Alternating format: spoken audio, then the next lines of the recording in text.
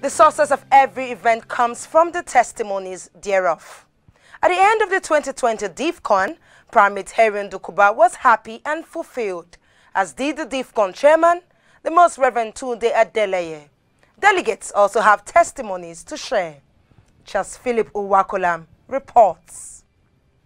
Take them from the power of the devil and bring them into the kingdom of God. The 2020 Divccon came at the backdrop of COVID-19 pandemic and the NSAS nationwide protests.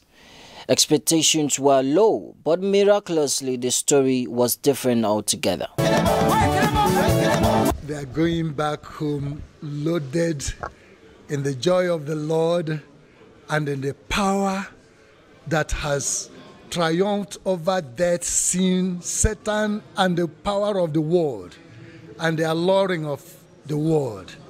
They are going home as conquerors, more than conquerors, victors, having overwhelming victory in every circumstance and situation of life by faith in Jesus Christ.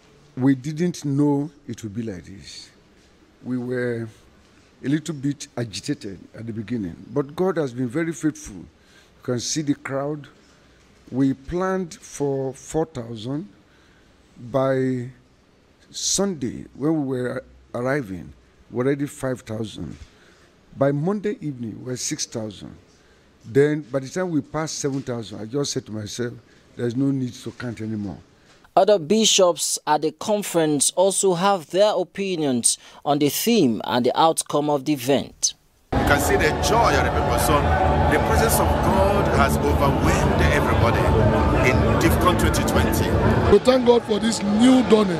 And we thank God for our Father in God, the Most Reverend Dr. Nicholas Oku, whom God gave this vision to start something like this. For the fact that even the COVID is yet to be totally eradicated in the world, thank God that we're able to meet. And for me, it's been very rich, it's been quite encouraging and very challenging spiritually. It didn't end there.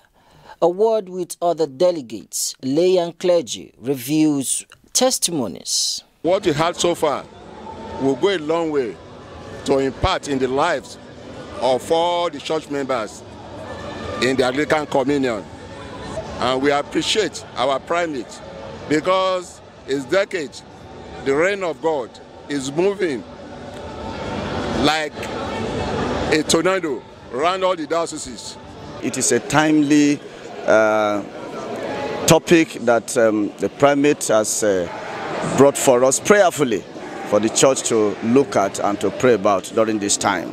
I've been energized. I've seen hope, not just for me personally, but even for the church generally.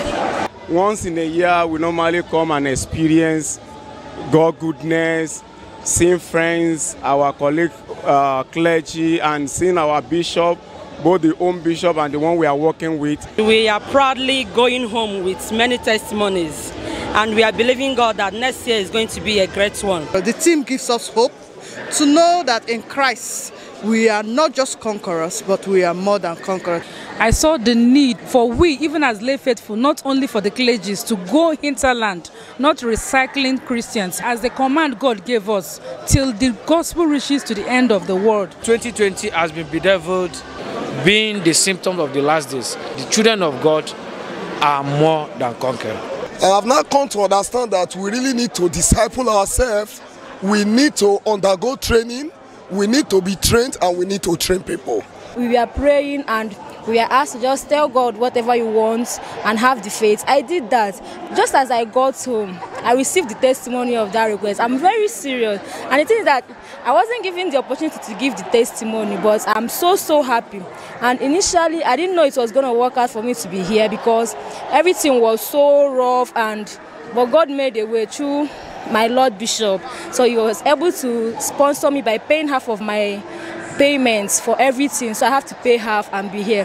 Yes, it has really been a success, I must confess. A man of God was preaching and he was making declaration. It was not up to 5 minutes or 10 minutes. I got my own testimony. So it's really real, it's really working. There is really God in Anglican Church. Really, the Anglican Church in Nigeria has started experiencing revival, and this, as believed, will usher in the reign of God. Charles Philip Owakolam, ACNN TV News.